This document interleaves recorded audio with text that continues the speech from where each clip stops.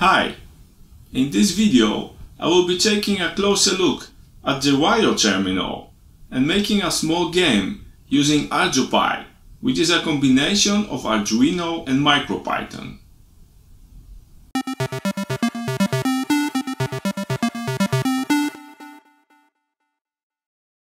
Seed Studio has sent me this cool device called the Wio Terminal. It is compatible with Arduino and MicroPython, and its heart is the SAM-D51 microcontroller running at 120 MHz. It is equipped with a 2.4 LCD screen, onboard IMU, microphone, buzzer, micro SD card slot, light sensor and infrared emitter. When you first plug it in, it is preloaded with this game. It offers a lot of possibilities for development and can be used for many projects, including tiny machine learning.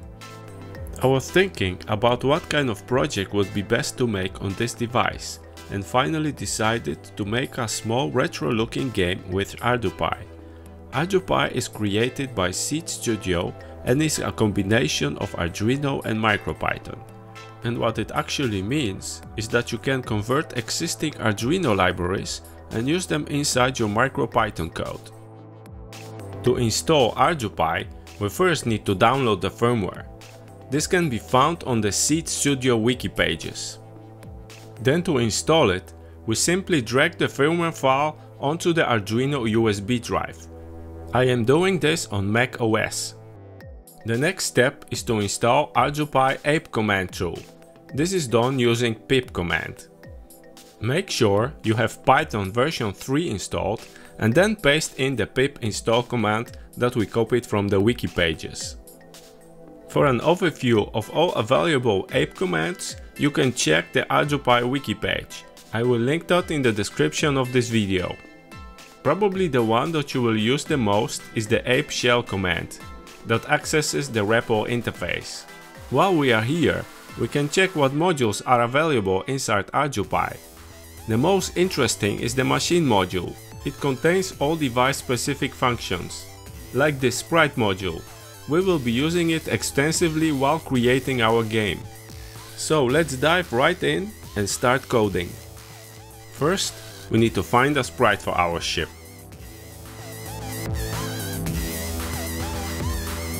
I think this Galaga ship will do just fine. In order to show the ship sprite, we need to import the LCD and sprite classes from the machine module. Then we initialize the LCD and the ship sprite objects.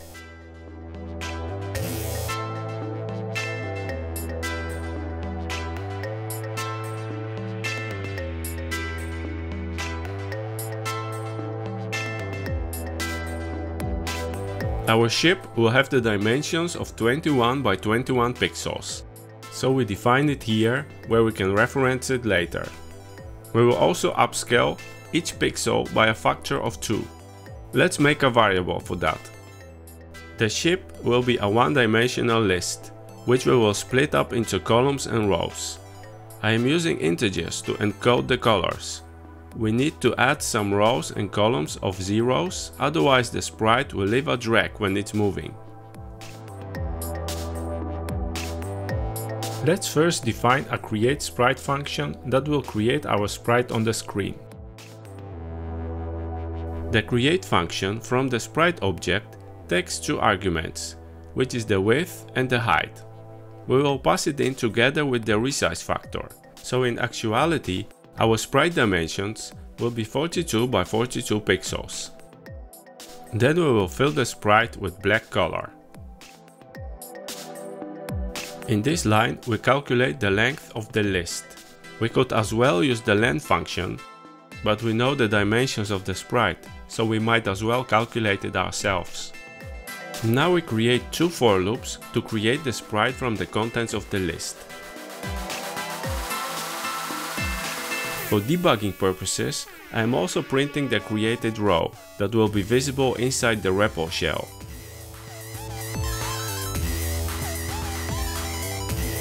The index of the list can now be calculated from the row and column that we are looping. Like this, we can get the value from the list and set the color. The RGB color is defined by 16 bits. The first 5 bits are for red, then 6 bits for green, and 5 for blue. We can then calculate hexadecimal values for each of the colors.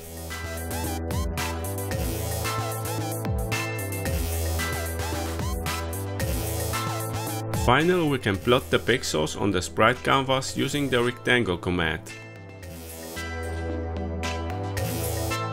To show our sprite, first we will fill the screen with black color.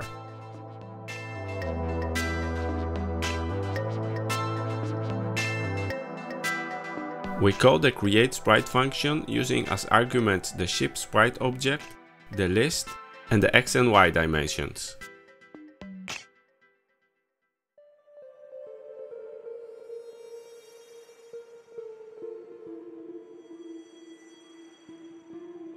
Then with the pushSprite function, we can put the sprite on the screen at given coordinates.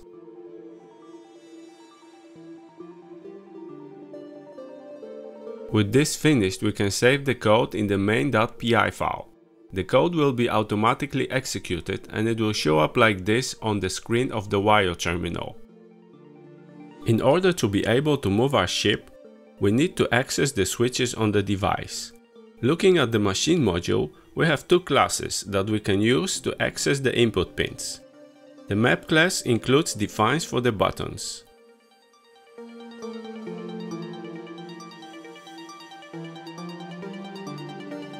Let's first import the map and pin classes. This will allow us to define the 5-way switch movement for left, right, up and down. There is actually no definition for the down movement, but I have found out that it is pin number 61. We can cut the code that we have written earlier and define a gain loop function. With the init_on_start variable, we will be able to execute the initialization code inside the loop just one time.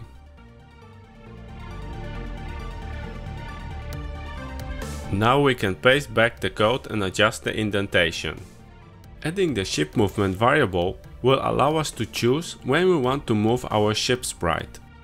Setting init_on_start variable to false will prevent executing the initialization on the second time the loop is iterated. Here we will define the movement of our ship. Left and right will move the ship along the horizontal axis, and up and down will do the same for the y-axis for vertical movement. We will also move the pushSprite function inside the ship movement as we want to update the position of each loop iteration. I have noticed that when the MicroPython code is in a loop, it sometimes prevents me from saving the code on the Wio Terminal USB drive. For that case, I have added a hold button to terminate the program.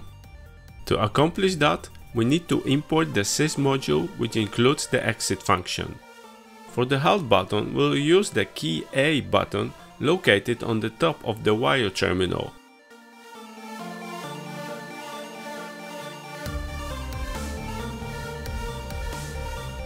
Inside the loop function, we will check if the button has been pressed, and then we call the sys.exit function. To finish up, we need to call our gameLoop function on the bottom of our ArduPy script. We can see that the ship can move using the 5-way switch. The only issue we have now is that it is not stopping at the edges. Let's fix that now. Inside the shift movement if statement, we will add some limits to how far the ship can move, as the screen size is 320 by 240 pixels. We also need to take into account the ship dimensions and the resize factor, which is the RF variable.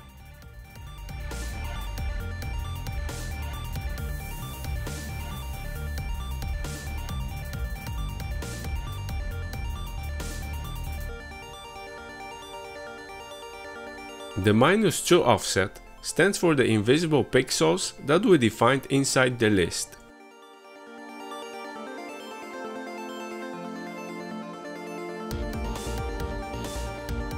After saving the file, we can see that the ship stays within the screen boundaries. Let's now add the ability to shoot. First we define a bullet sprite and give it dimensions. It will be 1 pixel wide and 4 pixels in height.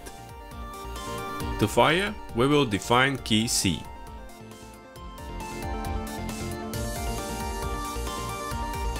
And for the bullet sprite, we will just use 2 pixels. The other pixel will leave as black. The zeros on the border is to prevent a drag of the sprite. I was not able to create a sprite that is truly transparent and can be defined without these black borders. If you know how to do this, please leave a comment. Inside our init if statement we create the sprite. We only need to do this once, as we will be only changing the coordinates of the bullet. The initial position of the bullet will be just above and in the middle of the ship.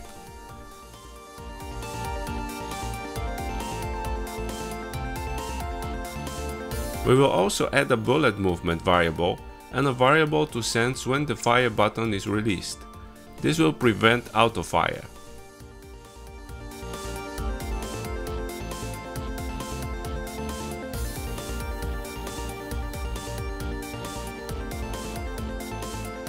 So when the button is pressed and we are not firing, and the button was previously released, we will set initial coordinates to the bullet. Set the firing variable to true and set the release C button variable to false.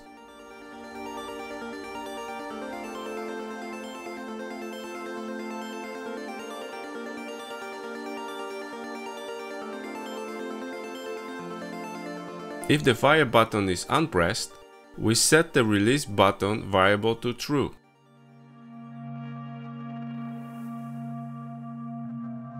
If the button is in the firing state, we will first draw the sprite on its coordinates. And when the bullet is moving, we will change the Y coordinate so it will look as it is advancing on the screen. Finally, when the bullet leaves the screen, we set firing status to false. It seems to be working. We can shoot a missile and re-trigger it every time it leaves the screen. Let's add an enemy sprite. Just like with the ship, we will create a global variable and define dimensions of the sprite. We will base the enemy ship on the Space Invader sprite. The sprite has just one color, so the green pixel list elements will get a 5. We will create the sprite inside the init block, next to the others.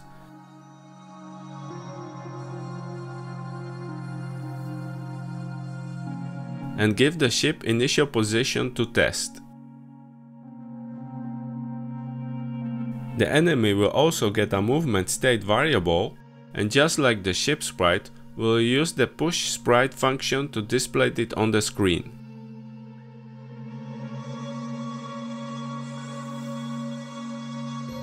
Saving the main.py file will show the enemy Space Invader. It would be nice if the enemy ship could move. Let's implement that now. Inside the enemy movement if statement, we will increase the Y coordinate by 1 on each loop iteration. When the enemy ship moves off screen, we will respawn it again at the top, minus the resize factor of the offset sprite height. The enemy ship respawns every time at the same location. Let's add some randomness to it. This version of ArduPy does not have the random module included, so we shall create our own random function that is based on the timer. It is included in the time module, so first we will import it.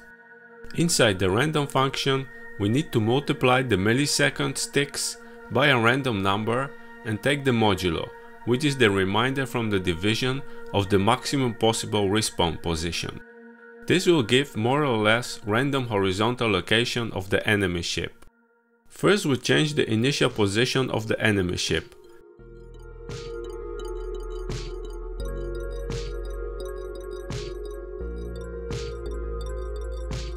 And also when it leaves the screen.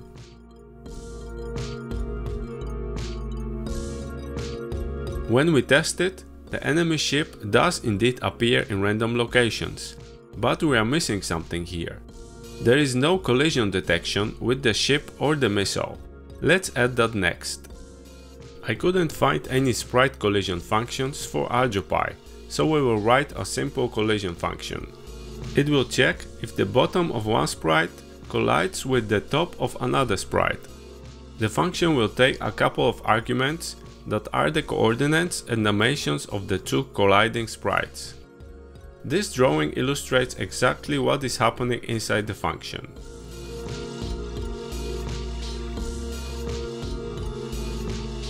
In this line, we check if the coordinates collide, and then we set the collision variable to true and return the value.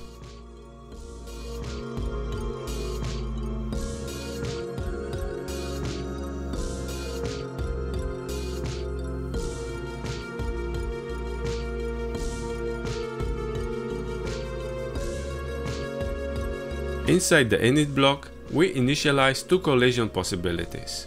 It is a ship with an enemy and an enemy with a bullet. We set them both to false. We can now check for collision of enemy with the ship.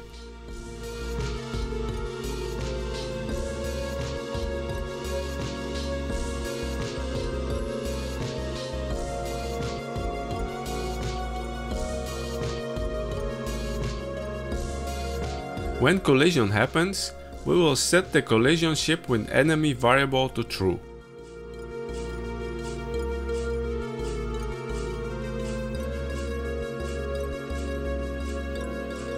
We will do the same check for the collision with a fired missile.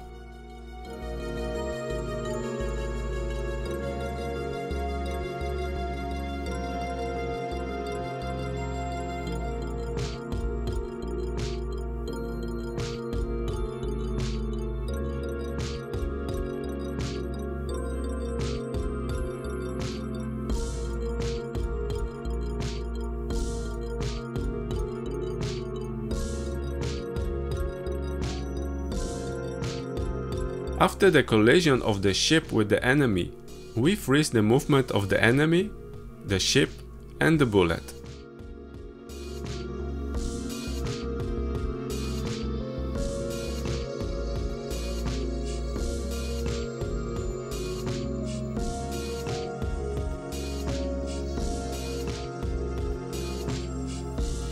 To destroy the enemy, we simply fill the sprite with black color. This can be of course extended by creating an animation of explosion, but we will keep it simple here. We do the same to the ship and the bullet sprite.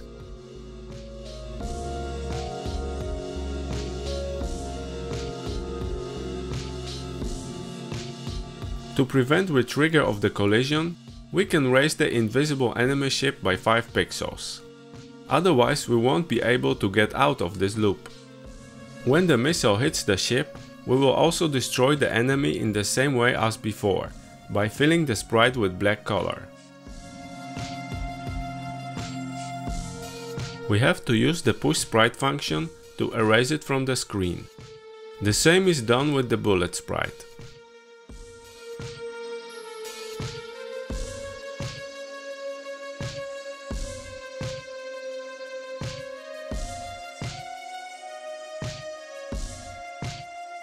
Now we can reset the coordinates of the enemy ship to outside the visible area on top of the screen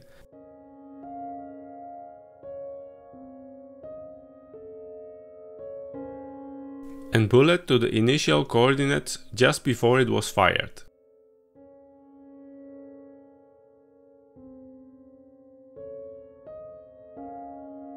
We also set the firing state to false, which will allow us to press the fire button again. Now we need to delete the sprite from the current position and recreate it from the list. There might be other ways to do this, but this solution worked for me. We will also recreate the bullet sprite in the same way.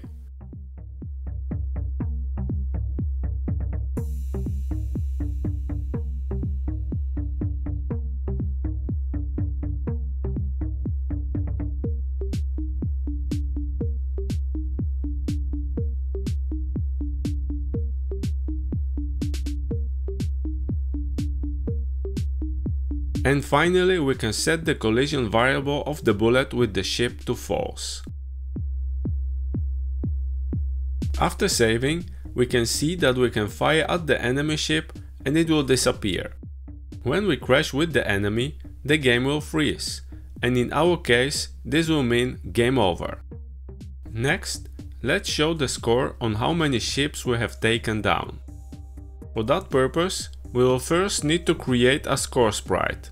We could also do this by using text printing functions, but this would be considerably slower. Here we are creating a function to initialize the score sprite. The sprite will have the dimensions of 230 by 16 pixels. Then we need to fill the sprite with black color and set the text color to orange. With the setTextDatum function, we can justify the alignment of the text. In our case, 0 means top left. Then we set the text size to 2.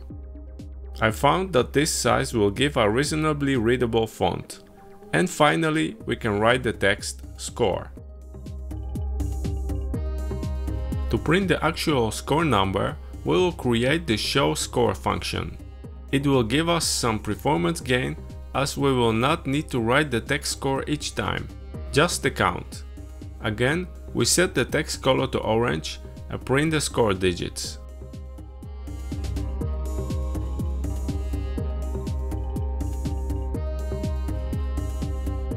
Then we use the pushSprite function to actually show the score in the top left position of the screen. It will include the text score as well, because it is part of the created sprite. Inside the init part of the loop, we call the initializeScoreSprite function and set the score count to 0. Then inside the part where we do the things after the collision with the missile, we increment the score and finally show the score. It is outside the collision code because we want to update it constantly. After we save the code, our game will be automatically started and we can see that the score is shown in orange color. After our ship crashes and it's game over, we would like to be able to restart the game. To do that, we define the middle button on top of the Wio Terminal, which is named key B, as the start button. We will also define a function that shows the game over screen. For this, we will not use a sprite, but send it directly to the LCD display. Just like before, we need to set the color. This is the code for the red text color and the alignment to top left. The font size will be slightly bigger than the score. And then we print the text game over at coordinates 50, 100. This is roughly in the middle of the screen. Inside the game loop init part, we define button B is released boolean variable. In this case, we set it to false, as the start button is actually pressed down when we initialize the game. And inside the game loop, we check if the start button is pressed and if it was in the release state before. Then we initialize the game and set the button B released boolean back to false. We also need to make an if statement to check if the start button is released. In that case, we set the button B released variable to true. When we collide with the enemy ship, we will also call the game over function to show the game over screen and also update the screen with the ship, enemy and bullet sprites. Let's test if it's working. When we crash, there is a game over text shown, and we can also restart the game. The start button works at any time. An important aspect to a game is sound. Unfortunately, we are a bit limited here, as I could not find any library that could play sounds and handle interrupts. So we will need to trigger the buzzer inside the Wio Terminal ourselves. First, we need to initialize the buzzer pin as output. Then we will create a make sound function that will work together with the delay global variable. When the tone variable is higher, the generated pitch will be lower, as we will delay the toggle of the buzzer at a slower frequency using the delay variable counter. When the game is over, we can create a small sound effect by looping the sound delay in the range of 100 to 400, and we will delay that with an additional loop in the range from 0 to 100. After the enemy passes the end of the screen, we will make a similar sound, just a bit shorter.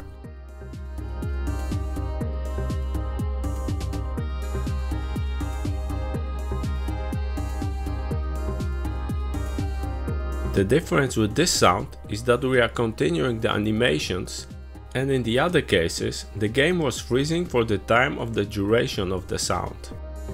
When we fire a missile, there will be a short beeping sound, and after the destruction of the enemy ship, there will be a sound as well.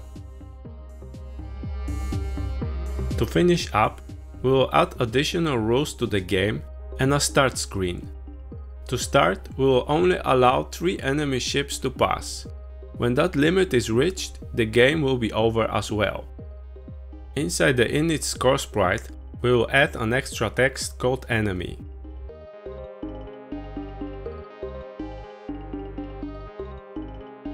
The show score function will get an extra parameter which holds how many times an enemy ship has passed. We will show that counter in red color.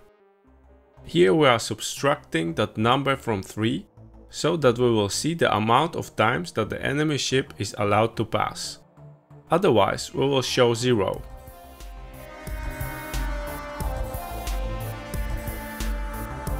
Inside the init part of the loop, we will initialize the variable to 0. Another addition that we will make is the speed at which the Space Invader is flying. For that case, we will need to initialize 2 variables. Enemy speed obviously indicates the speed, and the step skip is a supporting variable. Inside the enemy movement part, we will check if the enemy speed is larger than the step skip variable. Only then we will advance the Space Invader 1 pixel down. We will also increment the step skip variable. Let's also increment the enemy pass variable in this part of the code. This will happen when the enemy Y coordinate is larger than 240, which is the height of the screen. We must add an extra check to when the game will be ended. This is when the enemy has passed 3 times. To prevent retriggering of this if statement, we will change this variable here to -1. When the score increases by 5, we will decrease the enemy speed variable, which will make the Space Invader fly faster.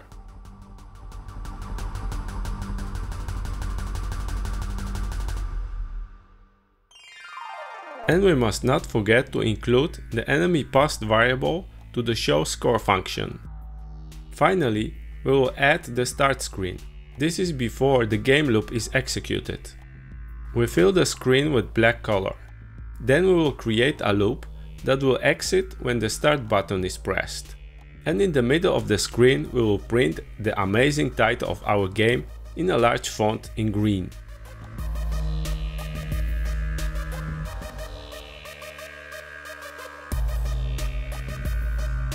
Below we show the text "Press Start".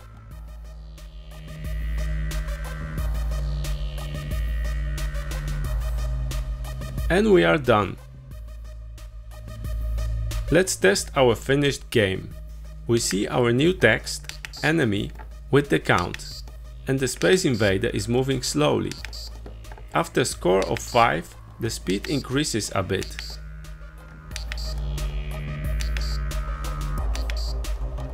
And at 10 as well.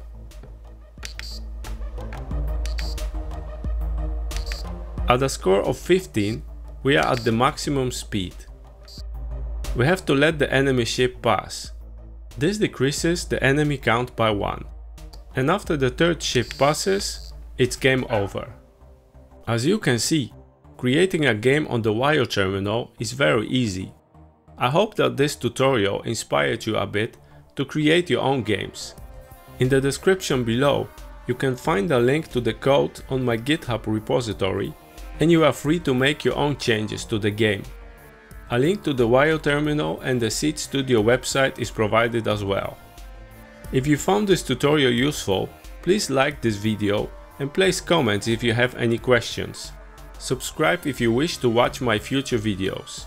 That's it for now, and I hope to see you in my next video.